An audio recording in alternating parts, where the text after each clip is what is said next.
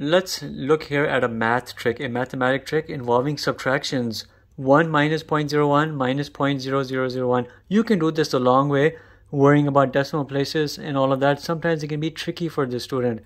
1 I know is a 10 to the power of 0. And this right here is your trick. We're going to do this using laws of exponents. Minus 0.01, 10 to the power of minus 2. 0.0001 is 10 to the power of minus 4. I'm looking at these three terms. I'll isolate a common term. It's 10 to the minus 4 because it goes in all of these. It comes in here 10 to the power of 4 times. Same basis, exponents add. Minus 4 plus 4, you'll get that 0. It'll come in the next term 10 to the 2 times. It'll come in itself 1 time.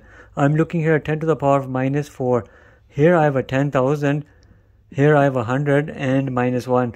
You are in essence now doing a simple computation. What's 10,000 minus 100 minus that?